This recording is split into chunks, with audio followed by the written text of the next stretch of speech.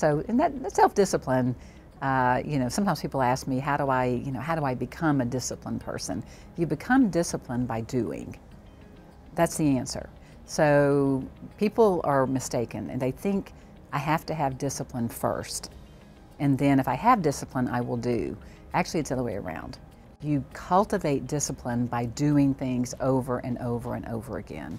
So I talked in my talk about a morning routine. And so you do it, you say, okay, here's what I'm going to do. So intellectually, you write it down on a piece of paper in your journal and you say, I'm going to do this. It's really hard at first. It's hard to cultivate habits. The way you cultivate that is you just do it. So Nike was right. So you just do it and you do it over and over again, and it creates grooves in your brain, and the neuroscience shows the more you do it, that's how you create a habit. And discipline comes then from doing, not the other way around.